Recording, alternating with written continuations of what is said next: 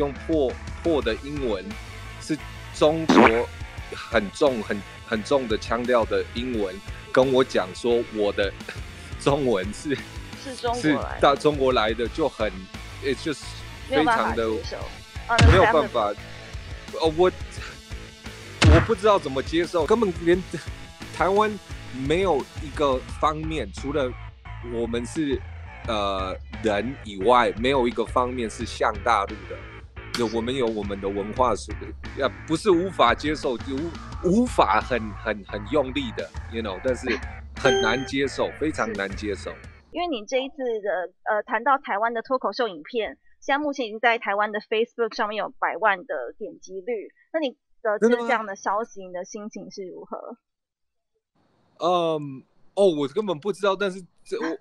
我爸爸妈妈，他们也没有跟我讲，但是我阿嬷应该蛮快乐的，非常开心。如果我跟他讲的话，是台湾人骄傲这样子。因为我们目前知道，就是你在脱口秀里面讲到说，当时是有人跟你反映，他觉得台湾还是中国的一部分。那你当时就很生气的回应他说：“难道你还是你爸的这个生殖器吗？”那当初是怎么会有这样机智的反应？是很生气吗？想要帮台湾说一点话？当然啦，因为那个每次我不管在哪里，全世界那个很多人根本不认知台湾，因为有些人说 Where's Taiwan， 然后Where's Taiwan， 然后有时候会把台湾跟 Thailand 放在一起。对，台湾就 Thailand，that's another thing。然后人家知道的，每次都是开玩笑跟我讲说，就是那个台湾根本不是一个国家，是 China，it's like 每一次都是这样子，所以但是然后有一次那个我的朋友是 Chinese， 然后就是中国人，但是他说那你是从台湾来的，那你不是讲国语？但是我跟他讲说，你加拿大人有些人讲法文，但是是法国来的，然后你西班牙文，有些很多墨西哥人都是讲西班牙文，但是西班牙文是那个西班牙来的，然后跟美国一样，美国是讲英文，是英国来的，但是这个就是 what is it called evolution。然后那个时候他跟我讲，用破的英文是中国很重的腔调的英文，跟我讲说我的中文是中国来的，就很就是非常的没有办法，我不知道怎么接受，因为 it's like 很就是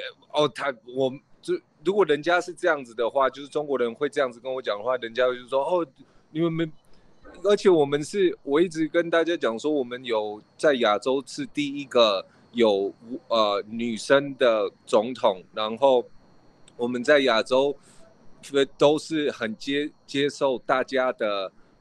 文化，像日本、韩国、美国、英国的文化非常的开放的，但是 I don't know 开放的意思，我中文可能不知道那个字怎么讲，但是所以如果大陆人或者是其他人说你们根本不是一个国家，那个只是比那个大，就是看谁的那个比较大而已。我不好意思，我不知道你们可不可以讲脏话或者什么这些的，但是可以没问题。你为什么一定要比？为什么一定要比那个谁的大呢？就就大家就快乐，然后台湾，大陆我也没有很恨，因为有些大陆人根本不是说台湾人就是大陆的一部分，有些大陆人是挺台湾的，但是那个很extreme 的中文就是非常爱大陆人的，非常极端的人。他们那部分的人呢，我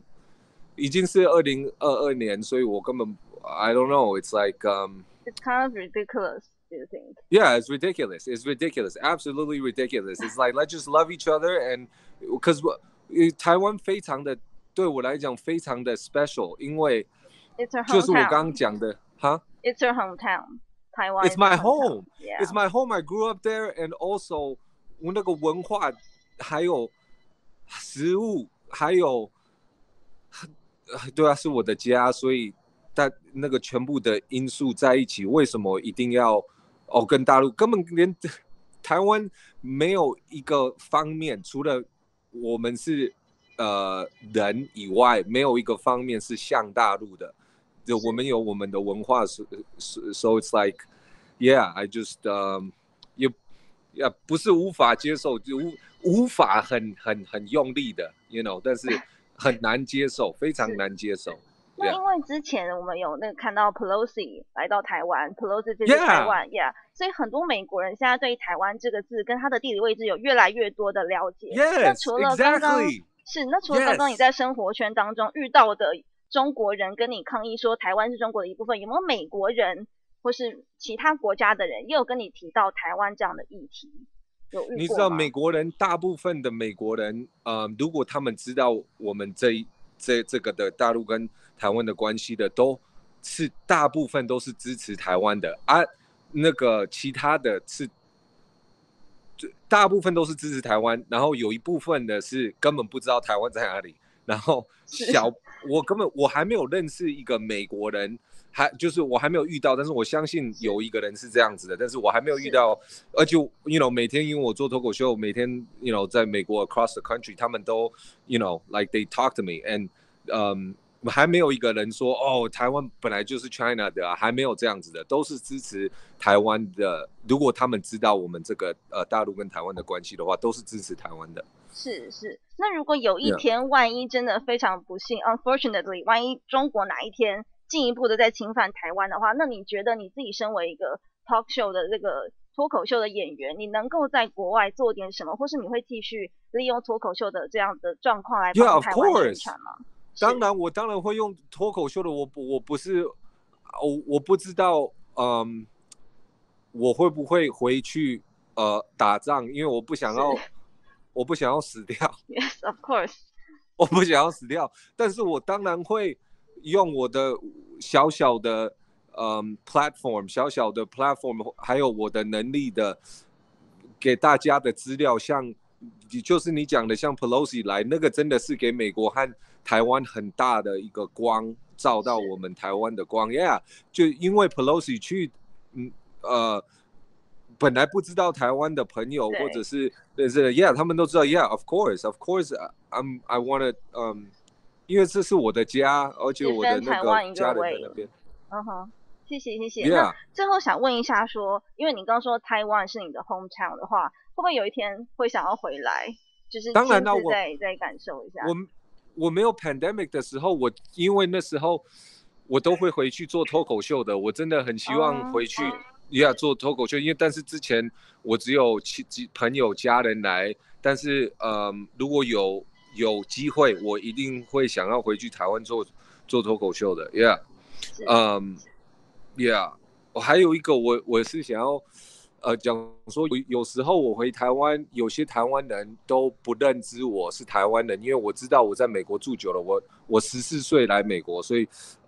我回去的时候，有些台湾人说那个你根本就是美国人。但是我在美国的时候，yeah， 我在台湾是 ABC， 但是如果在美国的话，